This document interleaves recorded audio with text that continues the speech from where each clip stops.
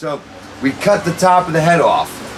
Yeah. All right. And we pull the cat off, set it down, and the Chinese will eat until from the brain.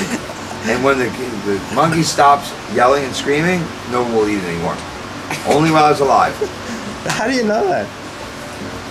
When I was a little boy, I was like 10 years old. I was interested in like big cannibals and headhunters and people that shrunk heads and weird stuff.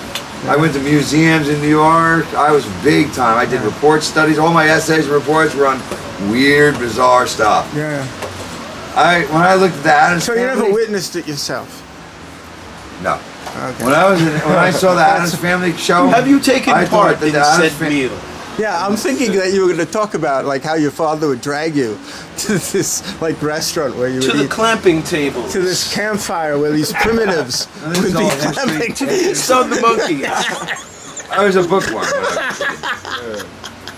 David's 13th birthday was spent at a restaurant where they brought out a monkey and clamped the table.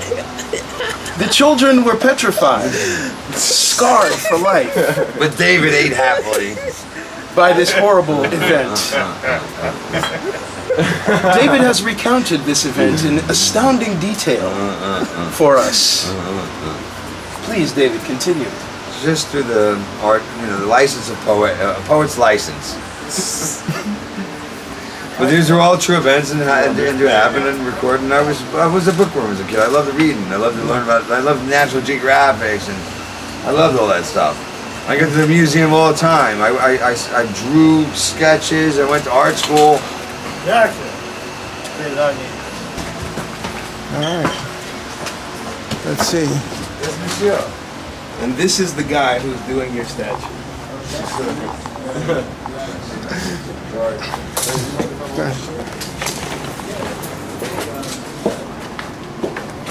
Yes. Well, how long has it been since you painted? We have to wait a few minutes. I have to sand it out yet. But it won't be long. It'll be well worth it. I like it. That's nice. Yeah. I can see a line. Look. I'm gonna have to feather that out, though. You know what'd be good is a paintbrush instead of using spray.